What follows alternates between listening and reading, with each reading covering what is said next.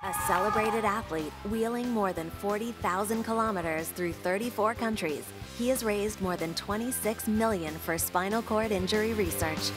This is Rick Hansen's story of we. Rick grew up playing sports. His dream was to represent Canada at the Olympics. At 15, an accident left him paralyzed from the waist down. While this changed everything, his injury didn't stop him from anything. After university, Rick became a renowned international athlete, but this wasn't enough. Together with his team, he wanted to make a difference in the lives of others. At the age of 27, Rick set out on his Man in Motion tour. He had two dreams: to make communities more accessible and inclusive, and to raise funds for spinal cord injury research. Today, Rick runs the Rick Hansen Foundation, which has raised more than $200 million for spinal cord programs. 25 years later, Rick Hansen continues to inspire people around the world.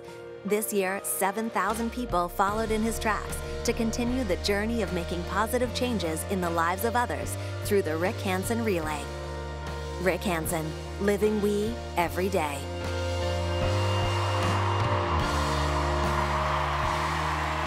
Hey guys, wow, it's great. How you doing at We Day? 1, 2, 3. Awesome. 1, 2, 3.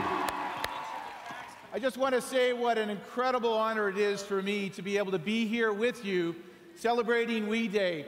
What an amazing opportunity to be inspired, to share our stories, to get to know each other, and to strive to be the best we can be with what we have, to make a difference in the lives of others.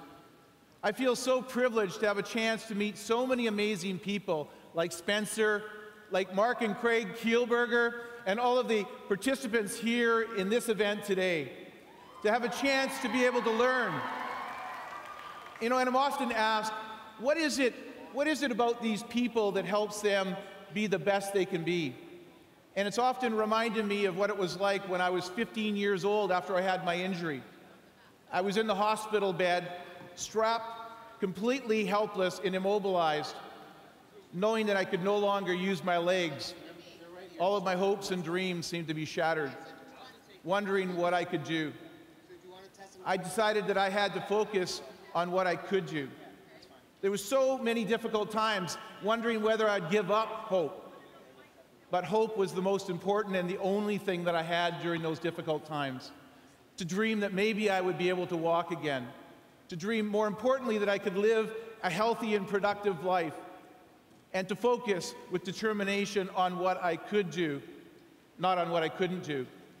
I asked a nurse to come in and strap a set of rubber bands on the side of that bed, and I started working my arms because that was what I knew I could do, one stroke, one push at a time. What I came to realize was that if I focused on that, I could set new goals and chase new dreams. I could actually learn how to use my wheelchair and to be able to get in motion again and to be the best I could be with what I had.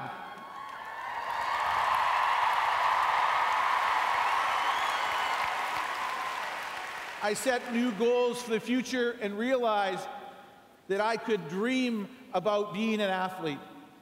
I could dream about thinking about any possibilities, and the most important thing was our attitude about what happens to you and what we do with it. That's what counts.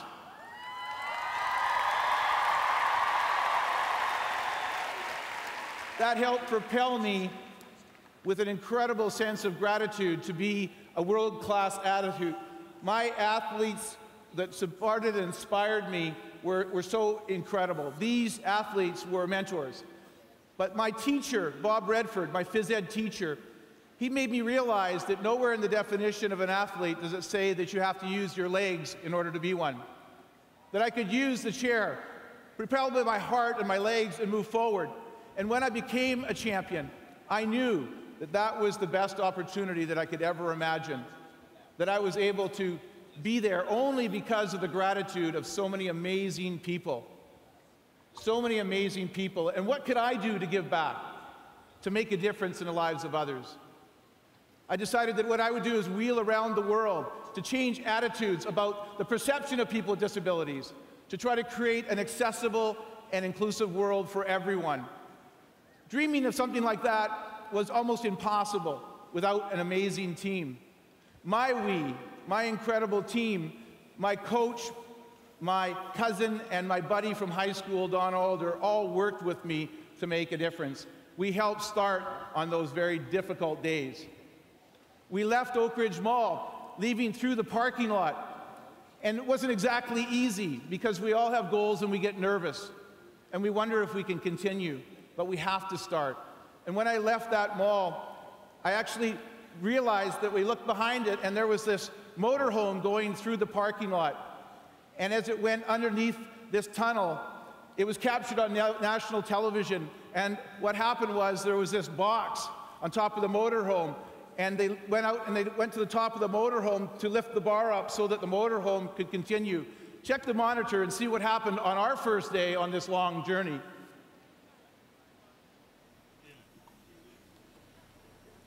There goes the motorhome. See you later, guys.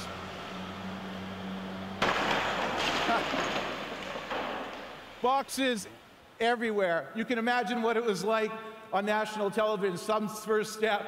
This guy's going around the world in a wheelchair? Good luck, he can't even get out of the parking lot. The second day on the road, I was injured. Tendinitis, ice packs on my wrists, elbows, and shoulders. The only way I could continue was talk myself out of the motorhome, get back into the wheelchair, and one stroke led to another. The Great Wall of China, a realization there are no walls too big in life that can't be climbed. A chance to be able to realize those last dreams. Coming back home. Thousands of people encouraging me and realizing the dream and reality that were the same. But the end was just the beginning. Life is not a destination, it's a journey for all of us. Each and every one of us has to continue our learnings and growth. To think about the future, about the new possibilities, like connecting the world with social media to create a global network for spinal cord research. To connect thousands of people in a cross-Canada relay of difference makers who share a vision of a healthy and inclusive world for all. To be able to believe that social media has a chance to be able to engage and to magnify and inspire me and to be able to represent our country at the Olympic and Paralympic Games, that there are worlds for all of us that are accessible and inclusive for all.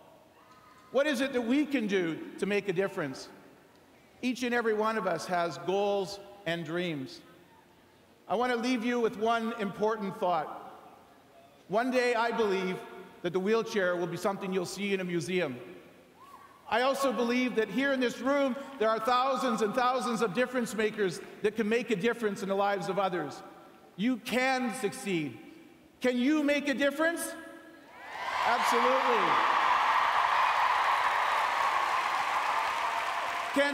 Can together, can we change the world? Absolutely. Never give up on your dreams. Together, anything is possible. Keep on going. We Day. Awesome. Thanks a lot, you guys. Thank you.